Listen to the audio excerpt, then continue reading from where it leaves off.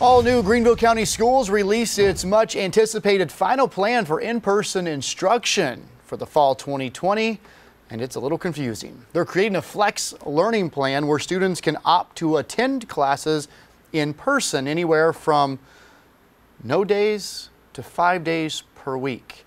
The district says they believe it's the best possible plan to be able to adapt to changing health concerns, but some parents are still skeptical after seeing this thing and hearing about it. Matt Kaufax live at the district office. And I'll tell you, Matt, just from talking about this at 4 and 5, it's a little confusing.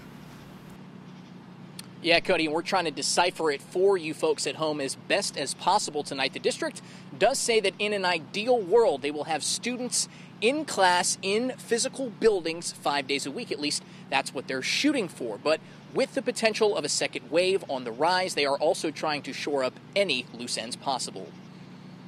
Tim Waller with Greenville County Schools says much like a lot of the parents they surveyed, the district wants full steam ahead. We're going to start off with the default setting of kids in school 5 days a week. But that could change on a dime. A status update from DHEC and from the State Department of Education might affect students' schedules. Under the district's plan, students at every school will be assigned a color depending on where the first letter of their last name falls in the alphabet. No matter what grade a child is in, they will join a color group of red, blue, green, and purple. On days where there is low spread of coronavirus, all color groups will attend all days. But if there is higher spread in accordance with DHEC guidelines, students in certain groups may attend 1 or 2 alternating days that week. For the rest of the time, they'll e-learn. We might see a week where there is a very high teacher absentee rate or a very high student absentee rate. For example, if 2 days of in-person instruction are allowed for each student in a week, students with last names A through K in blue and red groups will go Monday and Wednesday.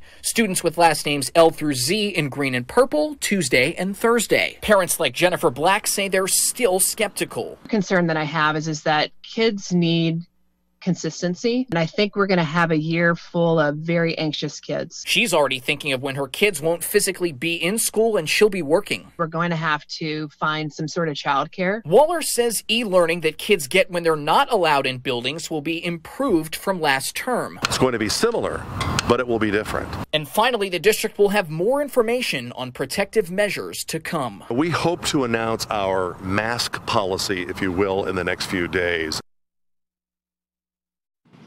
Waller says the district will likely mandate that its teachers wear masks, but will give parents the option as to whether they want to outfit their children with PPE.